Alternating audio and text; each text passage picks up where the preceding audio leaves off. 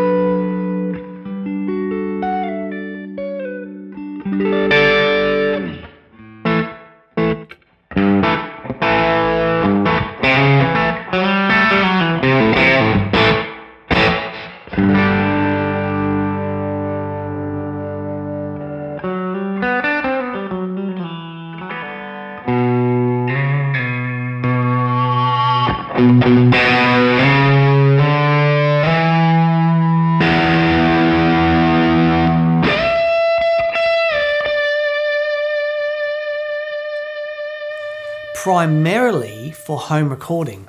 I had mixed results, to be fair. I think I managed to get some decent sound, so we'll have a look at one. So this is my page going direct into my interface, and I'm using the 2 notes wall of sound for the cab sim, and I use that for the solo of this track.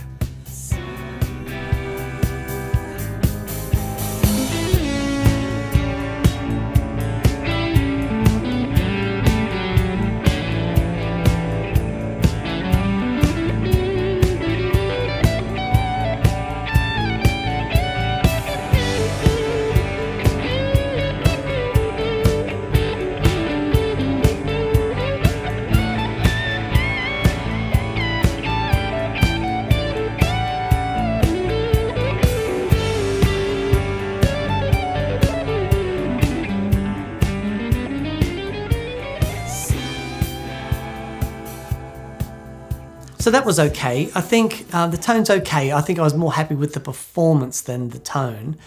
So, that works. What changed everything for me was when I got my Grossman isolation cab, because I did struggle with the software. There are guys who can really make that stuff sing. Pete Thorne and Rabia are so good with that side of things. I really struggled. But when I got my Grossman isolation cab, I could just have amps at home and mic the amps up and just use some of the room reverbs and things to add some space around those tones. So I guess the next step for me with preamps is using the effects return of the amplifiers that I'm recording with and using the preamps in those different scenarios. But to be honest, I'm getting so much joy just out of using the matchless and this hook amp and just using those two to record.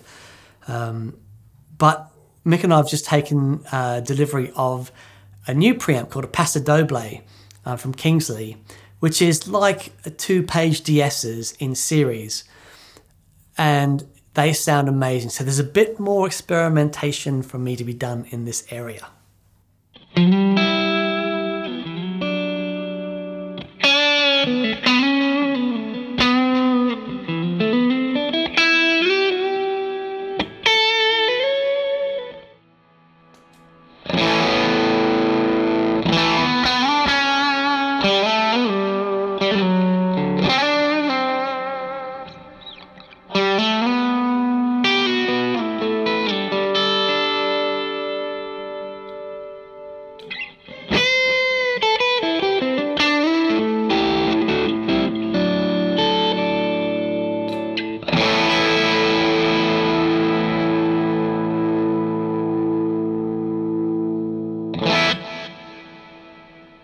Okay, so delay before overdrive. Well, I did persist with this for a little while with the Bell Epoch Deluxe there. It's such a cool sound when you put the delay, especially kind of analog and tape style delays before overdrive. Just for a quick recap, let's hear a bit of that now.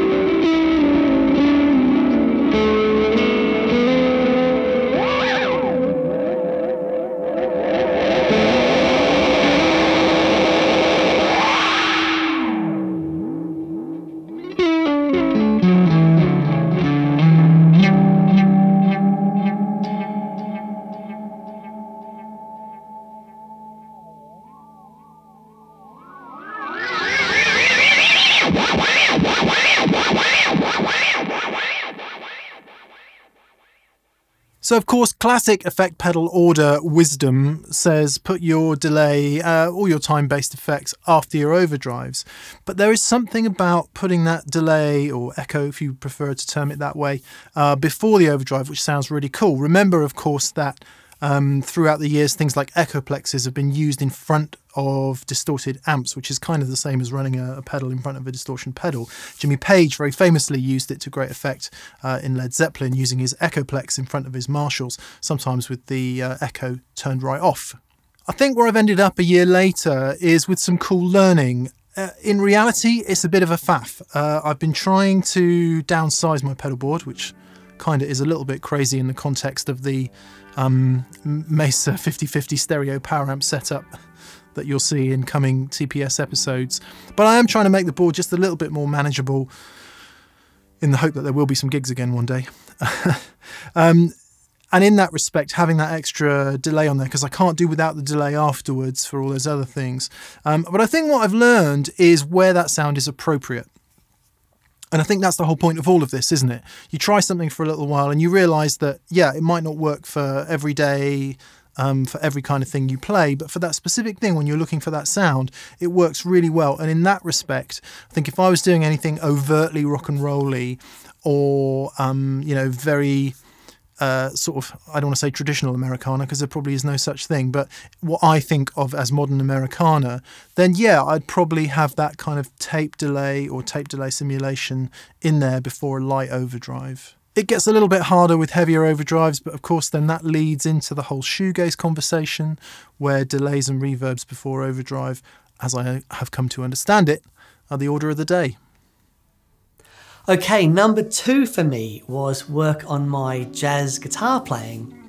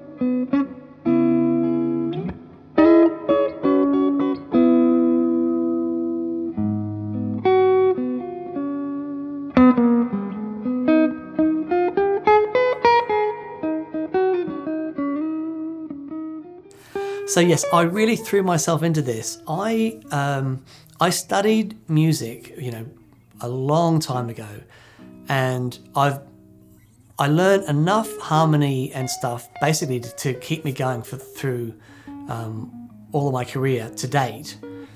And I did study jazz, but I never really was able to play jazz. I understood the basic concepts of jazz. I understood chord harmony and stuff like that, but yeah, there was to actually incorporate that stuff into my playing, something wasn't quite there. Now, a few years ago, I discovered Pat Martino, and that was a massive deal for me because I heard something in his playing that it just really spoke to me. It was so beautiful, but there was a cerebral thing about it. It was so interesting. So, you know, I started getting lessons again, and you know, I started really trying to get some stuff under my fingers. Now, the interesting thing with doing the jazz stuff, so my big thing was I wanted to be able to outline altered chords and do minor 2/5 harmony and that sort of thing. And what I found was the more I got into that side of things, a lot of my old playing, when I went to go back to playing what I used to do, I found it really hard. And a lot of that old stuff has sort of slipped away. There's a few things that I wanted to retain and that I've had to go back and work on. But because I've been working so hard on this different approach, those two things really didn't mix together. So yes, I've had to be really conscious about, you know, making sure that the stuff that I used to do that I enjoyed, I didn't let that just slide.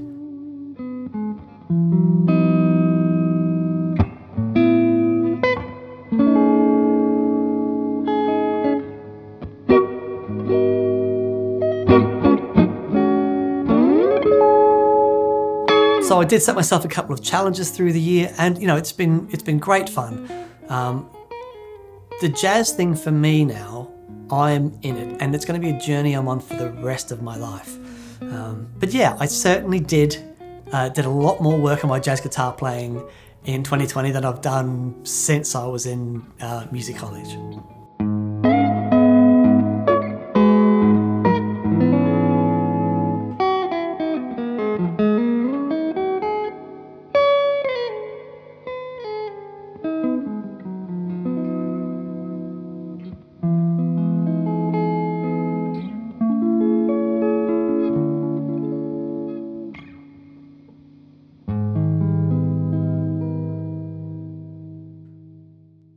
Okay, this one has been a massive part of my life, not just about guitar playing, but a part of my whole life.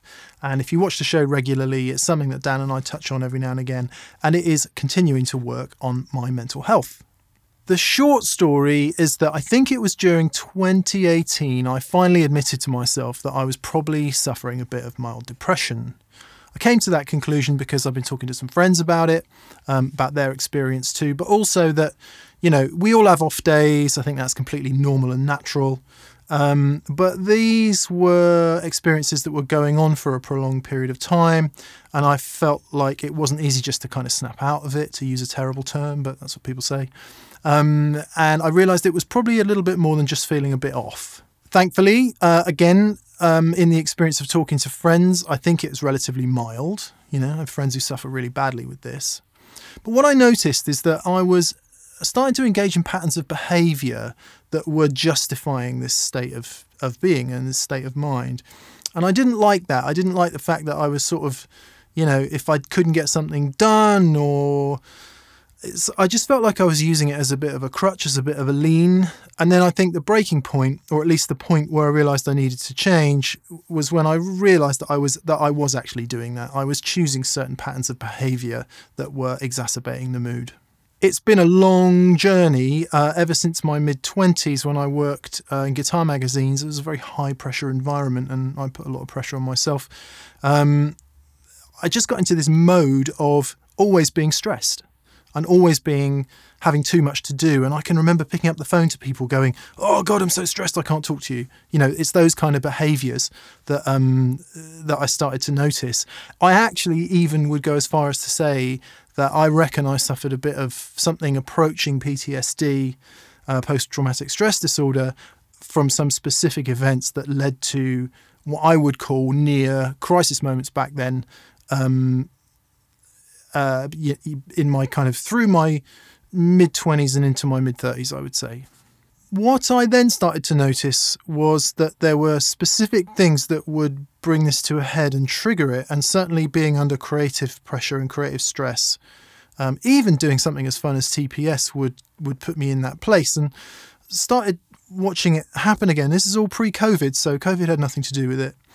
And I distinctly remember I said to Catherine one day, and I said to Dan as well, "Do you know what? I'm just not going to do this anymore. I don't want to be stressed anymore. It's ruining my life. I'm not going to be stressed anymore." And I started work. I'm not sure where it started as such. I think I was listening to a programme on Radio 4 in the car. I can remember the road that I was on when I was listening to, I was coming up to the Five Ways Junction, which is near Box in Wiltshire there. And it was an interview with Alistair Campbell, who was Tony Blair's old press secretary, among other things. Pretty hard-headed kind of guy. And more interestingly, his wife. And it was a discussion with how depression affects the partner and the other people around you. And his particular depression came as a large part in result of being an alcoholic. And he had an alcohol problem. And there's tiny bits of that I could relate to, because I've been asking myself questions about alcohol at the time. Anyway, and I think that might have been the sort of genesis of it. Load of other stuff happened, brain starts getting into gear, starts thinking about these things, and instead of being inside this problem all of a sudden, I'm stood away from it, looking at it from a different perspective, and that's been a key of all of this. I then discovered Eckhart Tolle's The Power of Now book. That was the turning point. All the books I'm going to mention I have on audio downloads, and I started to listen to them in the car on the way to and from work as a sort of study, resetter. You know, it wasn't just like one read. I think I've probably done all of the books I'm going to mention, if not 20, then certainly 10 or 15 times each, you know. I was lucky enough during my student days, during my degree, to have psychology, philosophy modules as part of my degree. And I guess I just benefited from that in this kind of some basic ability of abstract thought. And I'd always been fascinated by philosophy, maybe less so psychology because it's kind of more scientific, but certainly philosophy. But clearly that there is a point where the two intermingle when it comes to things like depression. I'd also, through another route, been doing some reading around NPD, narcissistic personality disorder. Fascinating. So at this point, I was kind of I think my mind was open enough, or I was open enough, even though I didn't have any answers, and I still don't have all the answers, but because there are no answers, only better questions, right, in TPS tradition. I was open to the possibility that these weren't external forces just acting on me and making me depressed. It might be that my own actions and my own choices and my own decisions were absolutely instrumental in putting me in this position. That was a pretty dark day. That realization that this behavior that you're willingly engaging in, that you are actually choosing, is the thing that's making you so blooming unhappy. And while it was a dark day on one side, pretty soon after that, it becomes this most energizing realization, because if you're doing it to yourself, you can stop doing it to yourself. Another book recommendation, I should also mention The Subtle Art of Not Giving a It has a slightly arresting title, which I think has drawn a lot of people to it. It is basically The Power of Now, just written in more contemporary language, and it was also extremely helpful. I've recommended that to a few friends who've read it. And I, you know, for what it's worth, I think it should be on the blooming curriculum for kids of 15 or 16 years old. But the book that stands out equally alongside The Power of Now, if not more, is The Courage to be Disliked by Fumitake Koga and Ichiro Kishimi. I think I've got those names correct. Two Japanese dudes in any respect. Which is a rereading of something called Adlerian psychology. Now, Alfred Adler, was a contemporary of Freud, but he disagreed with Freud on something very fundamental. Freud believed in something called determinism, i.e. what happens to you in your past life, what happens to you in your life determines how your future is going to come out. Adler's view was that's not the case at all. It's not what happens to you, it's not what you're given, it's what you do with it. And it's your responsibility to do something decent with it.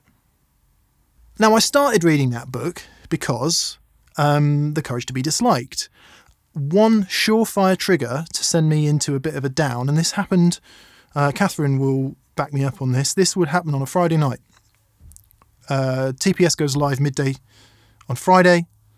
I start reading the comments and responding. By about 7 or 8 p.m, I could be in the blackest mood possible, because I was responding extremely negatively to some of the hate we were getting, which, when you look at it with a clear mind, makes no sense at all, because 99% of the feedback we get on TPS, thank you to you, amazing audience, is completely encouraging, extremely positive and very kind. And anyone who's done any social media, or anyone who's had something nasty happen on Facebook, or, you know, social media is just the pit of pain here, will know how much that one nasty comment stays with you and can absolutely tear you to pieces. There is slight irony there, right? Because what on earth is someone with such a fragile ego doing in a medium such as social networking? You know, you have no business having a YouTube channel if you're worried about being criticised. Yeah, it's a fair comment. What I think I started to understand was that, you know, fair criticism and all of that is one thing, and certainly years in magazines, blimey, we were brutal to one another. You know, the sort of creative criticism in that environment was absolutely brutal, and as it should be, and we were all, most of the time, pretty okay with it. But this, you know, on social media, it's something different. Nevertheless, I was intrigued why I was feeling like this. Why did I feel like I need to have to defend this position? Why am I so invested in it? Why is my ego so out of control that it can't take a kick or two? And it really is a mental cul-de-sac, because there are few things in the world I despise more than this, you know, hey, look at me, self-obsessed world of social media. And yet here I am doing it. So clearly I had to find a new way to think about it.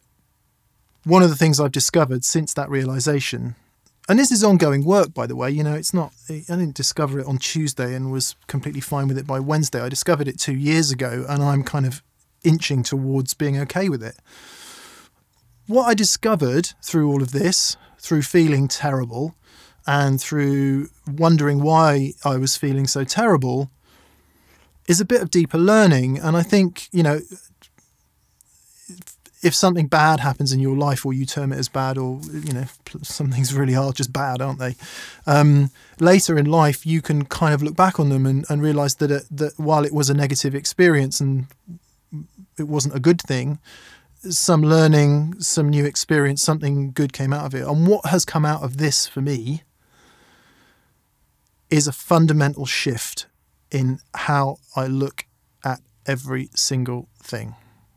I could talk about it for days. I've already talked about it for long enough. I would love to, in some way, collate some of this stuff and make it more useful to other people. I mean, it's all out there already. There's nothing new in what I'm saying. It might just be that collated in a different way and presented in a different way, it would help some more people. And I want to underline that I'd never preach this stuff. I'm not asking you to believe me. I would never ask anyone to believe me. And I would never suggest that it is necessarily going to work for you if you're struggling with similar kind of problems. You know, we're all different things work. So please don't think I'm trying to be preachy about it. I'm just trying to give you my own experience. But my experience is the combination of learning kind of the fundamentals of, I mean, I don't even know where Toller's The Power of Now comes from. I mean, it sounds kind of Buddhist in many respects, but as he talks about in the book, you know, it's kind of wider than a single sort of faith or religion. It's not religion based.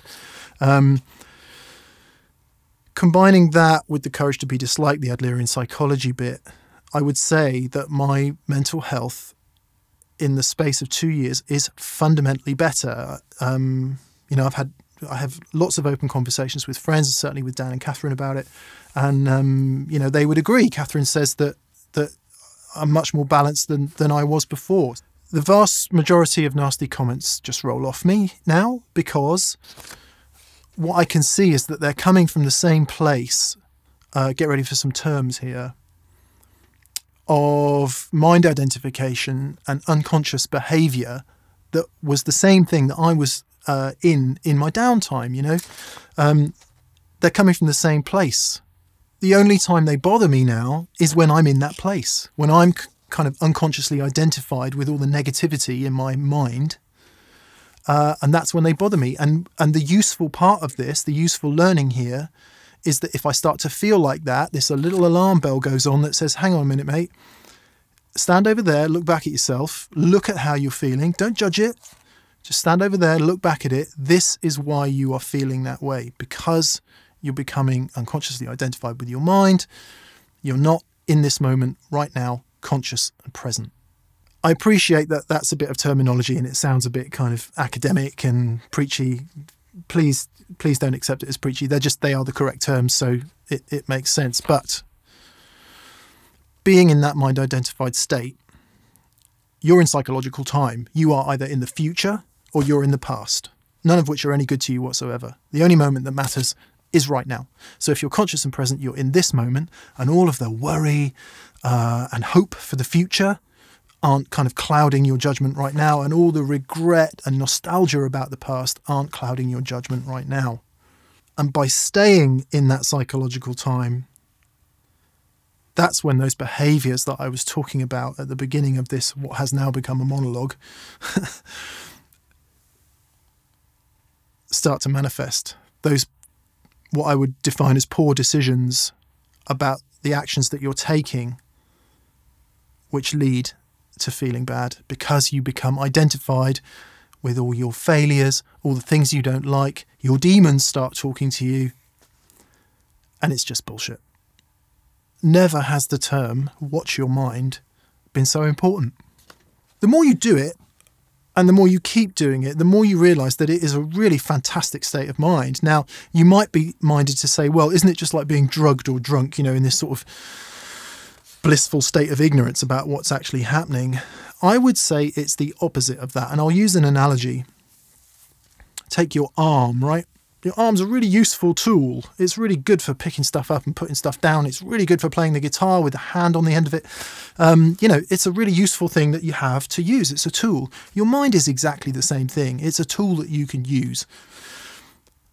So if your mind is bogged down with all this stuff, right? Future stuff, past stuff, worry, regret, all this stuff that's just in your brain clouding your judgment. It's the equivalent of trying to carry a heavy bag in your useful tool arm. So you can't play the guitar if you're carrying a heavy bag. You can't do all these things. Okay, this analogy is already getting worn out. You can see what needs to come next. Put the bag down. Just put it down. That takes some doing, takes some thinking, might take some therapy, might just take a realization one day where you wake up and say, I'm not going to be stressed anymore. I'm putting this bag down. Genuinely, I'm not trying to escape anything. I'm not chasing some eternal happiness. I just want to be free in my brain to feel everything that is appropriate to feel at that moment, whether that's happiness, sadness, or any other kind of emotion. I'm not just clouded with all this stuff. And I can, hand on heart, say it's the freest and clearest. I don't too much like using the word happy because it's, you know, it's emotional along with all the others, but I am at peace.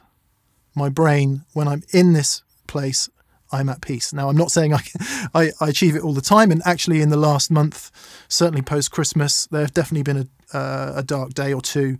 But having done all this learning and reading and practice, getting out of that dark day is so much easier than it was before. I'm going to continue my studies. I'm going to continue being focused on this stuff.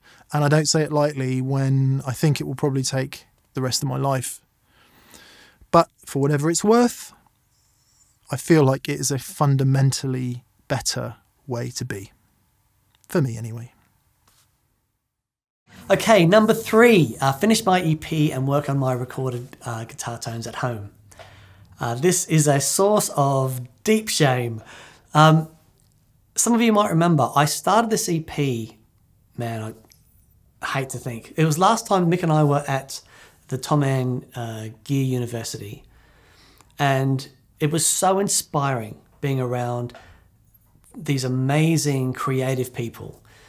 And I thought, that's it, you know, I really want to do this. My band had just finished, and I thought, okay, I'm going to write some songs and just, you know, put it out there. And it has taken forever. Now, last year I did work on the EP. Everything bar one track is recorded. I've just got some guitars to finish on that. And then hopefully at some point soon, I'm going to get to go and see Paul Stacey. We're going to talk about mixing and those concepts to get the most out of your mixes. But one thing I did find with COVID, so we were directed to work from home where possible. And I can work from home, no problem. What I did find with working from home is that my moments of creative inspiration were few and far between. You know, those moments when they hit you, they fill you with energy and focus. And I was lacking that. I think the whole, you know, saga of 2020 just made those moments few and far between for me. But it's nearly there. It's nearly there. It just, you know, the last track and some mixing, and then it shall be done. Learn the old Joanna, you say? Not really. I had great hopes of learning the piano. The old video will tell the story, but actually this is connected with the depression thing, because one of the things that was helping me, in addition to all the mind stuff, was exercise. And I was doing a bit of running. My knees are paying the price of that, so I don't do too much running. And I was trying to learn the piano, partly as a different headspace, and also to try and help me on guitar a bit, you know, like break the patterns of guitar by learning a different instrument. The utterly awesome human being, Jack Duxbury, phoned me one day. This was like last year before COVID. I don't know, November or December maybe, 2019. And said, oh, I'm passing. Do you want a piano lesson? I'm like, yeah.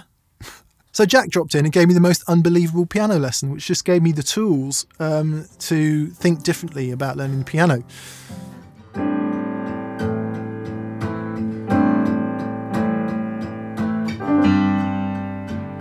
Smug ending.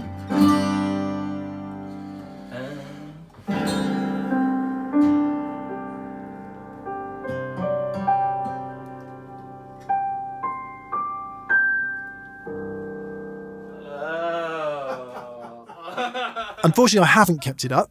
I haven't practiced. I haven't carried on with that, and that just is what it is. I'm not going to judge it. I'm not going to feel bad about it. It just is what it is, and we move on. So bouncing back with a positive note with number 4, my goal was to acquire an old telly. And here she is, my 1965 Fender Telecaster. So some of you may remember a few years ago we had a gentleman by the name of Pete Lewis from Lewis Guitar Works got in contact with us and said, I've got some old Fenders if you guys want to come down and check them out. So we went down and it was just the best day, and he had these beautiful old Fenders, and this was one of those. And I remember picking it up the first time and just being blown away with it. Wait, but that's the sound. So a couple of things about this guitar. The body is a reef-in. Okay, so that is not original finish, and the neck has been sprayed over a long time ago, but it is not the original finish on the neck. And the pickups in this were not original either. So, you know, it wasn't a mint 65 by any stretch of the imagination, but it was, you know, it had the wood, it had the important thing. And I just fell in love with it. And I guess it was this guitar that was always hanging around the back of my mind. So when we did our Money No Object challenge, I got in touch with Pete and said, oh, would it be okay to borrow that guitar? And he said, yeah, no problem. So I went down and got the guitar, and I knew at that point that I had to find a way, because I just couldn't let this guitar go.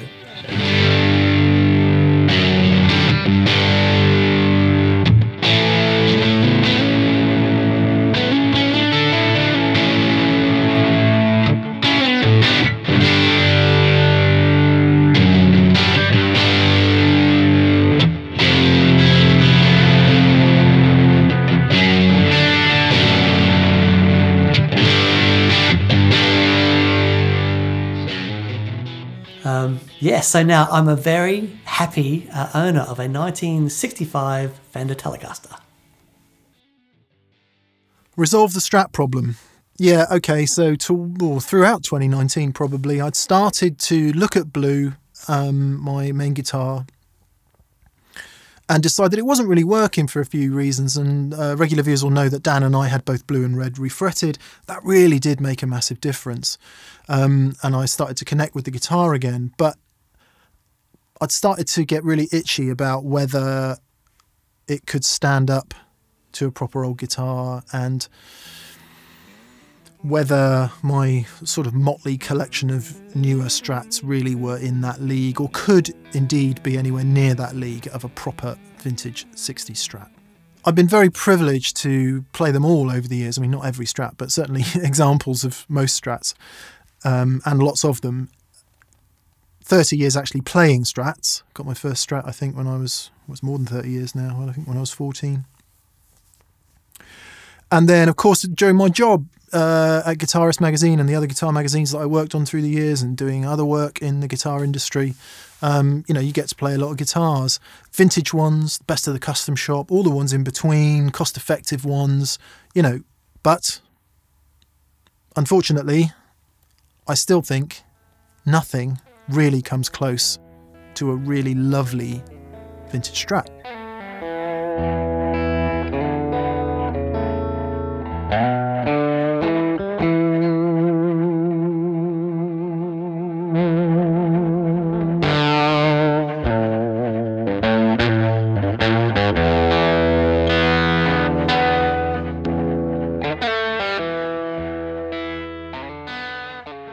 That said, some of the improvements that I've made to Blue, changing out the bridge, pickups, the Ron Ellis pickups, I mean, even as simple as the refret and new nut, you know, have certainly made it a guitar that I am bonded with in a different kind of way. You know, I'll never not be bonded with that guitar.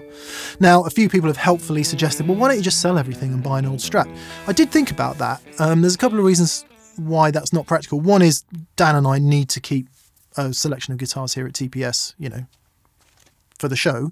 Secondly, while I might not love every single guitar equally and want to play it all the time, they do have sentimental value and they do have meaning in how they were come by, the people that were involved in those acquisitions, you know, memories of times and places. So I don't want to be without some of those guitars.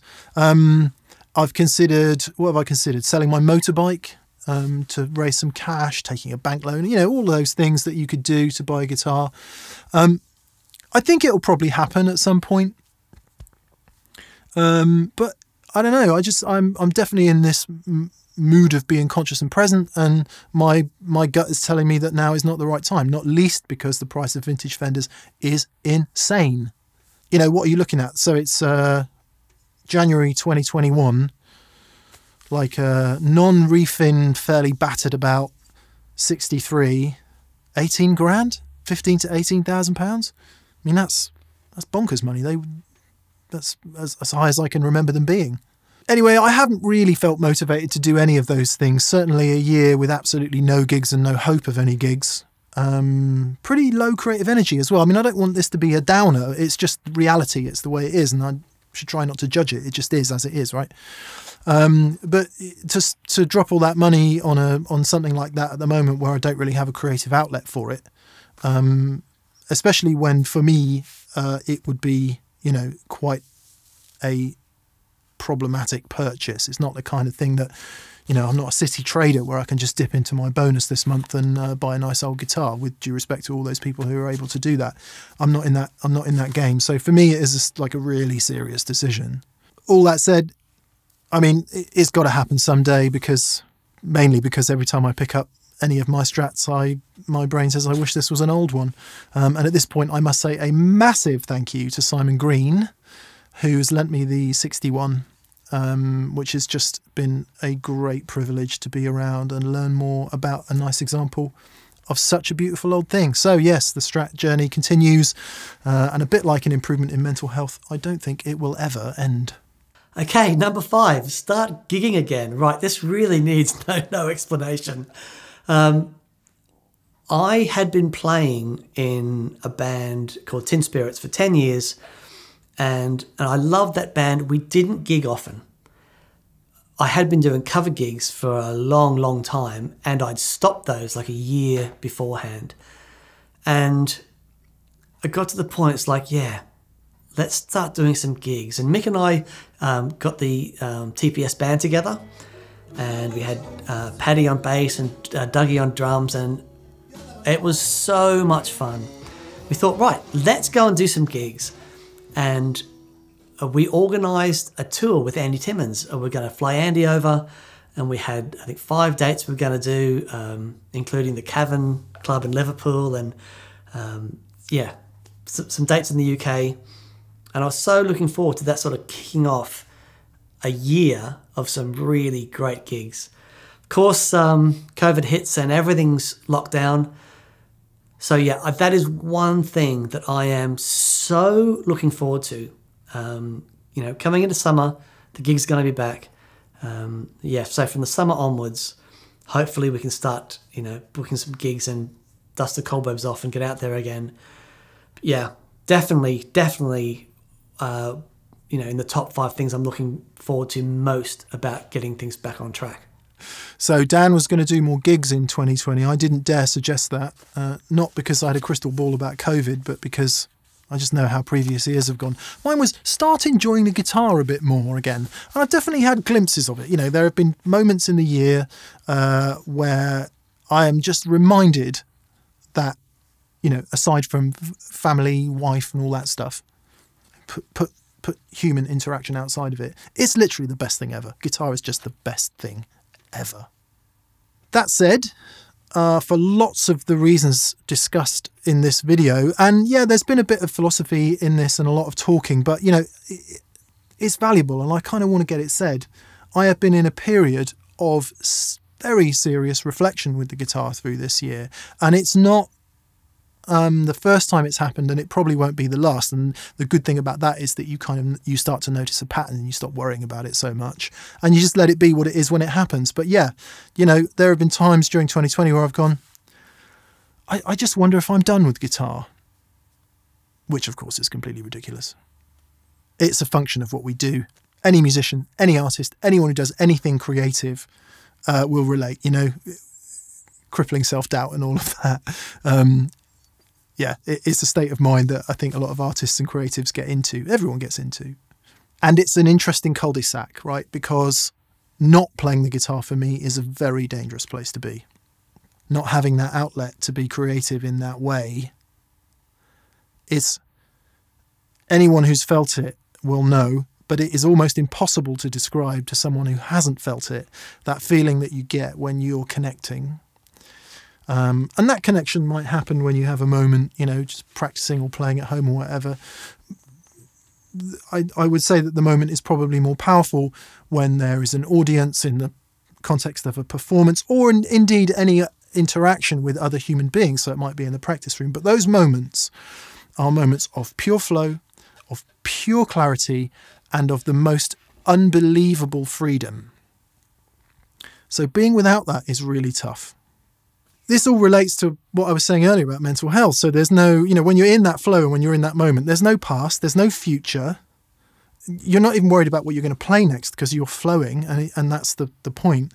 And it's this weird thing where this moment has this kind of infinite, this sense of infinite to it, because that's all there is, this moment. And at the risk of sort of more terms or more hippie talk or whatever you want to call it, that's the moment we're all seeking. That is the moment of presence and consciousness. So enjoy the guitar more. Well, that's what I'm looking for. That's what I've been looking for. And no matter what you do, whether you're riding your motorbike at 100 miles an hour or you're on the north face of the Eiger or whatever it is that you do to access that moment, it's the best thing you'll ever experience because it's all you have.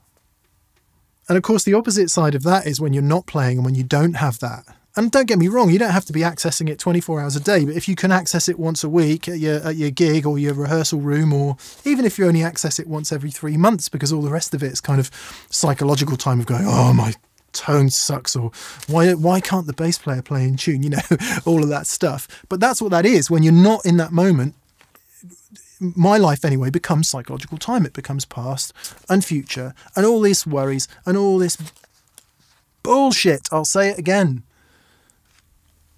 about why you're not doing what you should be doing. So even saying something is ridiculous, I'm going to enjoy the guitar more, is just crazy, because what that is a future projection, and it's rejecting this current moment that you have. It's saying it'll be better in the future.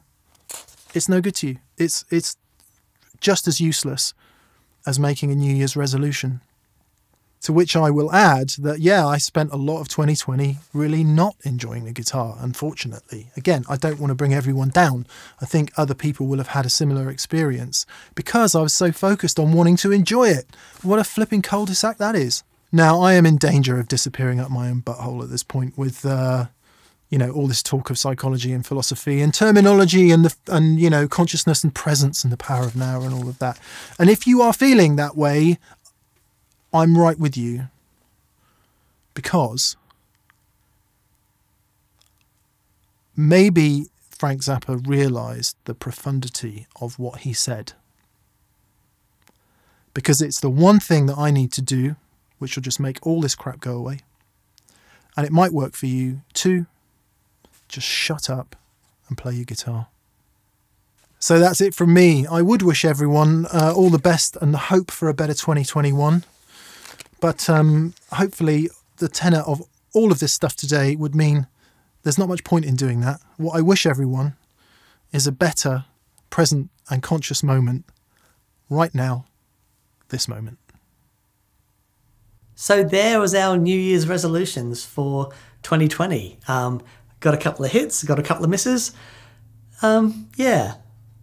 Do resolutions help? What do you think, Mick? Yes, mate, indeed. At the time of recording your parts, you haven't heard everything I've just said. Yeah, I'm not sure how much use resolutions are, to be honest. Firm and solid plans that you carry out, absolutely. That's your resolution. Go for it, and congratulations to you. But, you know, I don't know. I kind of want to lose a bit of weight. I want to, you know, it's all phooey. Do or do not, as Yoda said. Don't make resolutions about it. Okay, thank you so much for watching. A massive thank you to our patrons on Patreon. Thanks to all our preferred retailers. You can see all the information if you click the description down. Please visit the TPS store to buy merch and all that kind of stuff, such as this Reverb t-shirt here. Ooh, that's nice. Okay, thank you so much for watching. We will catch you on Monday for the live VCQ, which happens right here at 5 p.m. GMT. Till then, have a great day. We'll see you soon. Bye. Bye.